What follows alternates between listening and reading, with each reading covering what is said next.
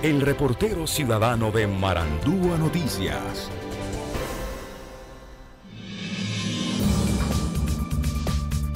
Ocho 16 minutos de la mañana, 8:16. Hablemos de las denuncias que nos trae hoy nuestro reportero Juan Carlos Crespo. Juan Carlos, buenos días. Cuéntenos qué historia nos trae hoy de la comunidad.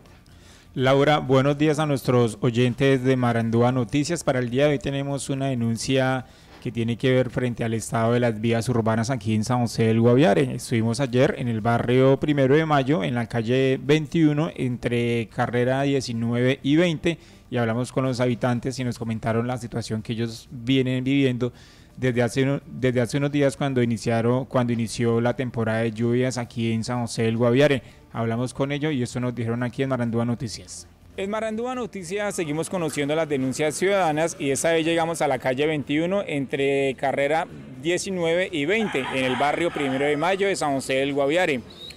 Iniciamos con Aleida Ardila, un habitante de este barrio, para que nos comente el mal estado de las vías.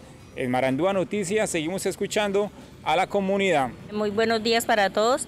Sí quería comentarles que en la calle 21 ahí la calle está totalmente dañada, tenemos problemas con los niños que se nos han ido ahí a los huecos, también hay varias viviendas que se inundan, hay negocios de comida, de víveres, peluquerías y eso, y no pueden trabajar porque la gente no arrima ahí a comprar ni nada por el mal estado de la vía.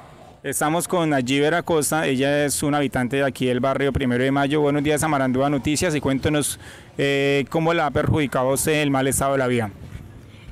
Buenos días para todos. Quiero comunicarles que la vía la tenemos demasiado llena de huecos. No tenemos vía prácticamente. En el verano por los alrededores pasó la retro raspando las otras calles, pero esta no nos hicieron nada y nos sentimos perjudicados porque ya realmente no tenemos paso. Como ustedes me pueden ver, estoy embotada, ya nos toca salir es con botas porque realmente no tenemos ni entrada ni salida en esta vía. Ustedes lo pueden ver en el video. Muchas gracias. ¿Su merced tiene alguna actividad comercial acá? Sí señor, tengo un centro de víveres en mi casa, bodega, entonces se me veo perjudicada por los clientes porque no vienen los clientes ahí. La vecina de enseguida también tiene una peluquería, la gente ya prácticamente no entra ni a pie ni en moto porque se han caído las señoras, los señores en el charco como ustedes lo pueden ver, entonces la calle la tenemos en pésimo estado. Muchas gracias. Bueno, seguimos hablando con algunos habitantes y esta vez ¿su nombre? Yamile Piñeros. Yamile Piñeros, cuéntenos en qué le ha perjudicado a usted el mal estado de la vía. Sí, mira, me ha perjudicado demasiado porque yo tengo una peluquería y pues por el mismo estado de la vía, pues ya los clientes la verdad no quieren de entrar, ¿sí? Pues ni en moto, ni en carro, ni de ninguna forma porque pues como la pueden ver desde el video, está terrible esa calle. Entonces, pues la verdad se me ha reducido pues el trabajo precisamente por lo mismo. Entonces yo quiero que por favor la alcaldía, la gobernación o los que tengan que ver con la vaina en la calle, que por favor colaboren con eso. ¿Cuántos clientes usted atendía en su peluquería al día, un ejemplo?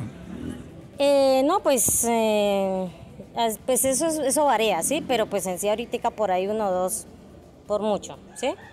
Pero sí me ha perjudicado la verdad demasiado. Y para finalizar nuestra entrevista aquí en el barrio Primero de Mayo, terminamos con Guaviare Acosta, que nos va a comentar una situación que ocurrió el día sábado cuando cayó un fuerte aguacero aquí en San José del Guaviare. El sábado llovió demasiado fuerte y esta casa aquí, como la podemos ver, se inundó, la gente le tocó salir porque demasiado inundada la casa. Por la misma de que se represa el agua, vino los de Empoagua y nos hicieron un hueco para enterrar una tubería, nos dejaron allá un terraplén ahí alto, entonces el agua no sale y nos sentimos perjudicados porque a cualquier aguacero que viene de una vez se nos inunda la calle y se nos inunda las casas.